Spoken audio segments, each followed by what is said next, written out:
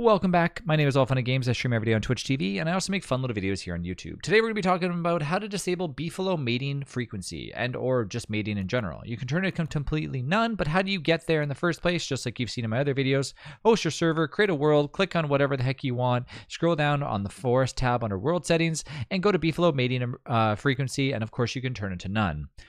I actually hate when Beefalo are in the process of mating or their butts are red, so I actually wouldn't mind turning this on, default at start, and then eventually just turn it off. To just why even have it on? Honestly, it doesn't really matter.